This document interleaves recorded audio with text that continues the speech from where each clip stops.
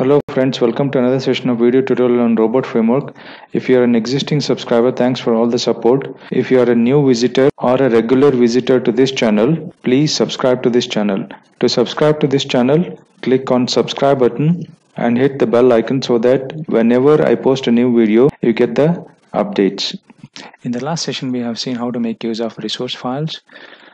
In today's session, we are going to touch base on one of the important aspects in test automation, which is synchronization. Synchronization is an important topic wherein some pages load slowly and some pages loads quickly. It again depends on a lot of different factors like the network speed, your computer processing power, and the browser which you are using. Some browsers may render it slowly, some browsers may render it quickly, and also the technology which is involved in displaying those web contents on a browser. In robot framework, we can achieve synchronization by using timeouts, waits, and delays, which is what we are going to look at in this particular session. As an example for looking at the synchronization part, we are going to take a look at the same website which I have been using all along in all my tutorials. And here we are going to take a look at the dynamic loading link. And inside that, there is example 2, element rendered after the fact. And I'm going to click on this and click on start button, and it loads. It takes some time to load this particular text. I will make use of this complete URL rather than going to the home page and clicking on two different links to come to this page. So I'll make use of this whole URL. Okay, and going back to PyCharm, so we'll close this and we are going to create a new robot file. Right click, new robot file. I'm going to call it as wait time delay. Okay, so it creates a robot file with all these settings, test cases, and keywords. So I'm going to delete these. I'm going to keep the sections, but I'm going to delete all the other contents. Okay, so what I'm going to do is I'm going to go to one of the files which we have previously created. So I'm going to take out some settings, settings part from there, and some of the keywords like initialize and close down.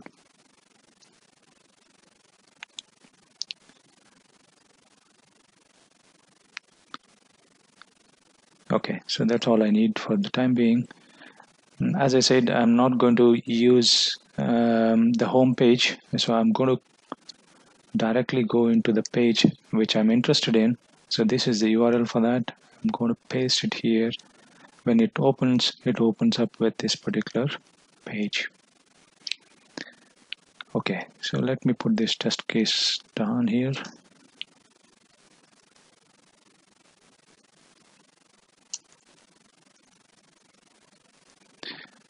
Okay, and let me create my test case. So the test case is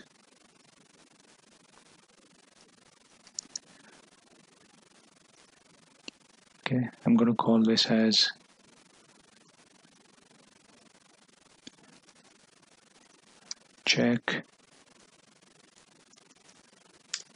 test dynamic web content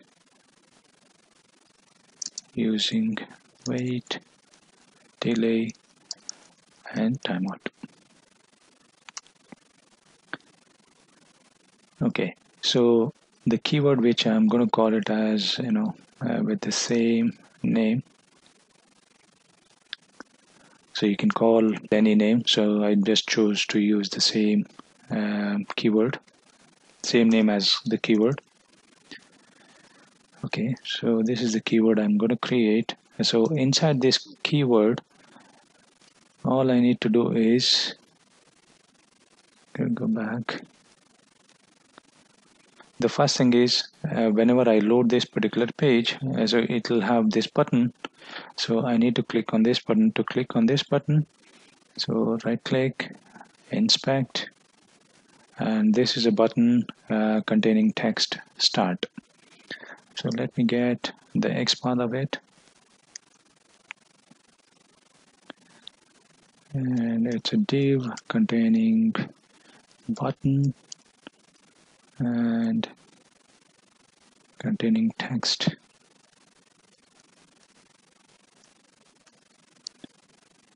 Which is start.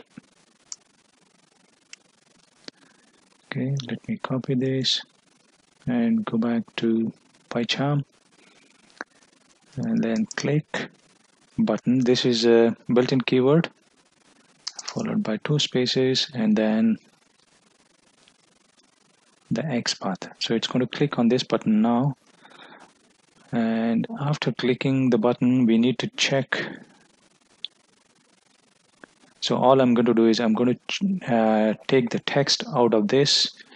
So for this, again inspect. Okay, if I look at this, so that is getting replaced with hello world, and this is again inside the div, and it is of h4 tag containing text, which is hello world.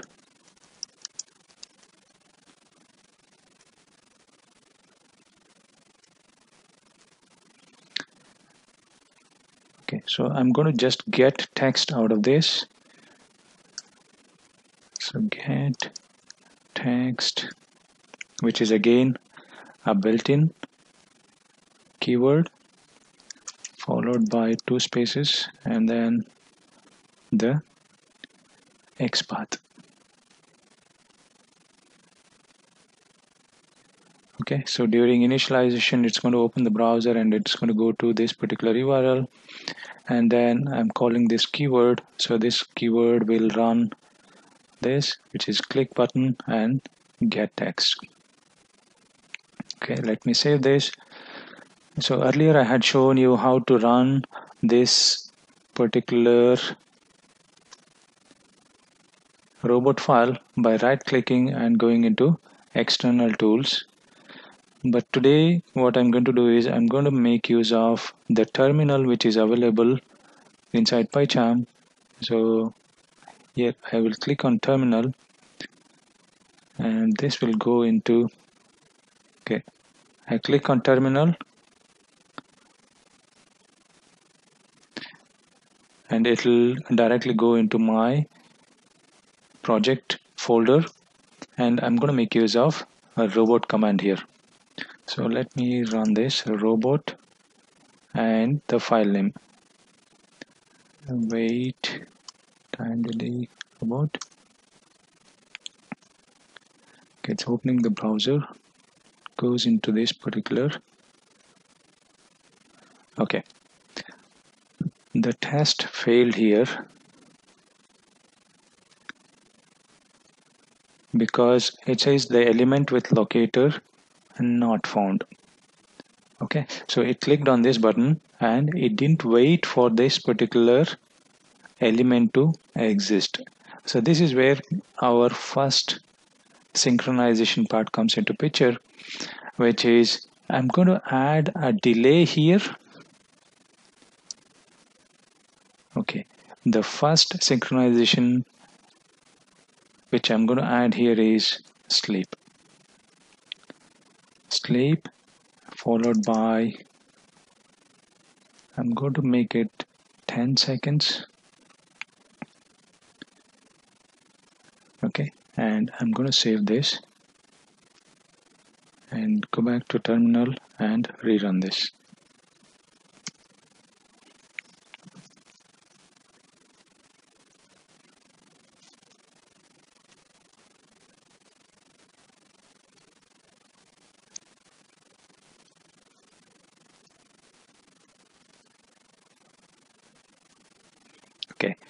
Earlier the test failed because it couldn't see the element there, but now the same test case passed after adding a sleep.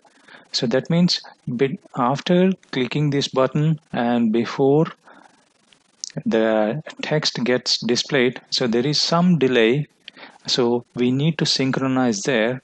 So that is why I added a sleep here. But bear in mind, we shouldn't be using sleep in any of the test case, because even though the test exists, it still slept for 10 seconds. So the text existed after say 7 seconds, but it continued to sleep for 10 seconds. So sleep is not ideal to use in any of the scripts. This is one of the synchronization methods which can be used. Okay, so I don't recommend to use sleep. What it will do is, before this statement gets executed, it's going to sleep for 10 seconds. Okay, so this is the first type of synchronization. Suppose say there are many statements after this. After sleep, now I have two different statements which gets executed. Now, whether the sleep is applied to two statements? No, it's only the statement which comes after this, after the sleep. The sleep is applicable only to the statement next to sleep. And it's not going to wait after getting the text and printing the log for 10 seconds. So it's only waiting for get text to appear.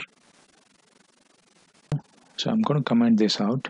Okay, so what is the other strategy which we can use apart from sleep? As I said, sleep is not a good idea to use.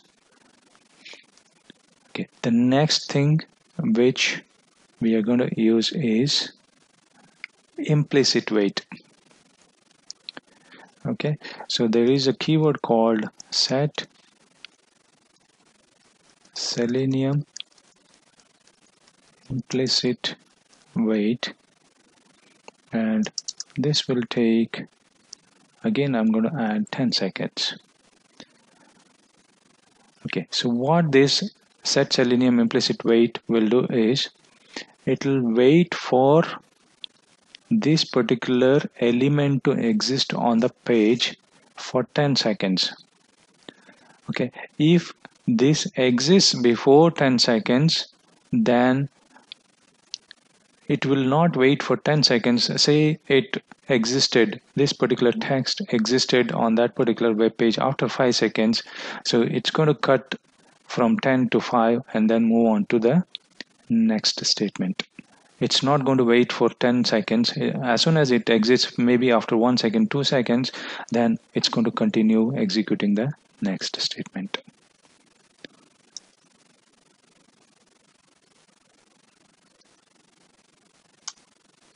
I will execute it again.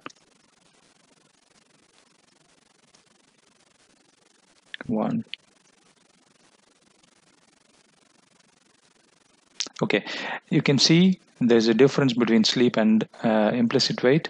So implicit wait waited only till this particular text existed on that particular web page. As soon as it found this particular text, it went to the next statement. So this set Selenium implicit wait will be for all the elements on that particular web page. Just for testing purpose, so I'm going to change this to, I'm now looking for get text, which is containing hello world with a bang and at. So in this case, what will happen is, it will wait for this particular text to appear for 10 seconds. If it doesn't, then it's going to come out by giving you an error. Okay, let me save this and rerun this.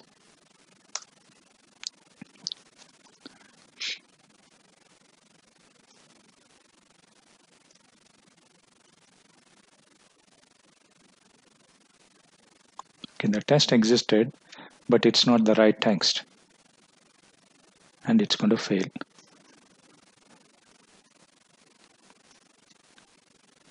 Okay, so in this case, it waited for 10 seconds, which is specified here, and it couldn't find this particular text on the web page. That's why it came up with an error here. Okay, as I said, this is applicable to all the elements. The next one which I'm going to talk about is set Selenium timeout. Set Selenium timeout.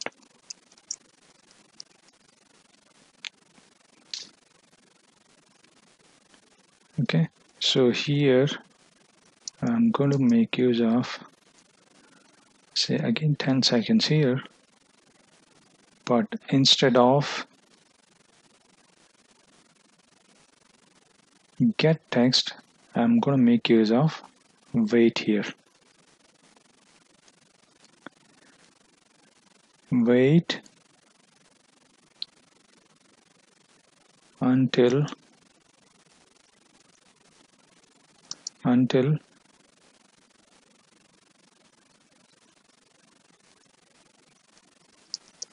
element is visible. Okay, wait until this element is visible. Okay, I'm going to change this back to the original one, and for the time being I'm going to comment this out, okay, to check.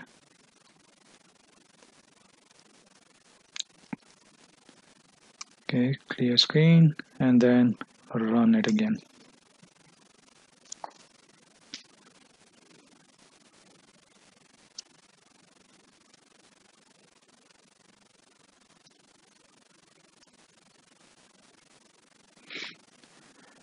Okay, so this particular test case failed because wait until element is visible. So for this particular element to be visible on the page, it's going to wait only for 5 seconds. So this is the default time set. But in our case, the element was visible only after 7 or 8 seconds.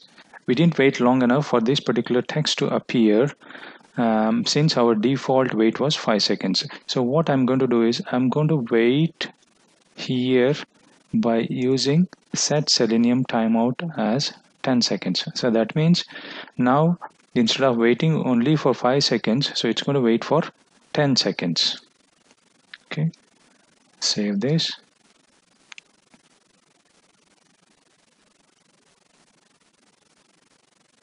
And so let me rerun this.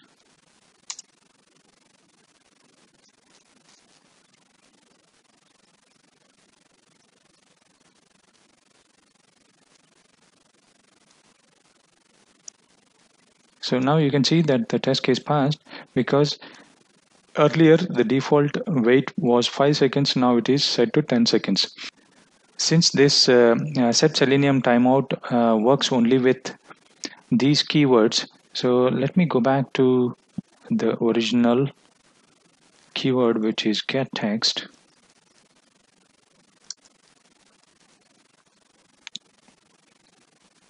And save this and rerun this.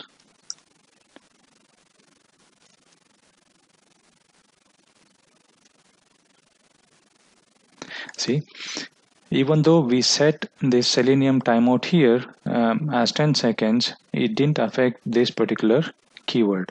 So this is only used with the wait keywords. Okay, so it is always better to use wait keywords and set Selenium timeout rather than using sleep here. The recommended way is to use wait until or the keywords starting with wait. Okay, so this is another way of synchronization. Okay, let me comment that out. Let us look at another synchronization method, which is using Selenium speed. Okay, so for that I'm going to use set Selenium speed followed by 10 seconds. So this is another way of synchronization. Let us rerun this and see what happens. Okay, before I explain.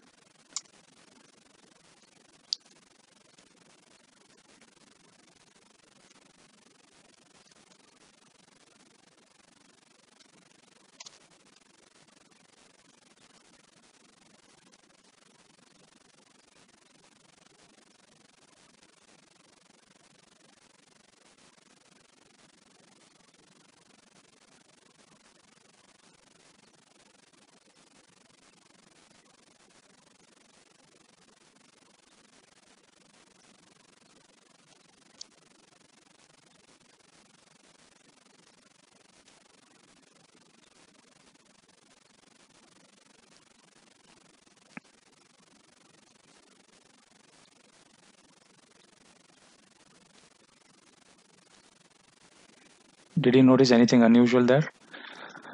So what happened here is once set Selenium speed to 10 seconds for before every action performed, so it waited for 10 seconds even though the button was the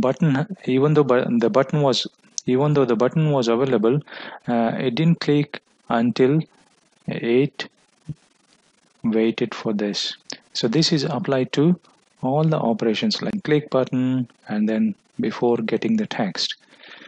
So even though the text was there and the button was there, it still waited for 10 seconds. So this is not a recommended way to have this particular wait for each and every action or each and every keyword. So before running each and every keyword, it's going to wait for 10 seconds. So which is not a recommended way. The only recommended synchronization keywords are set Selenium timeout and set Selenium implicit wait.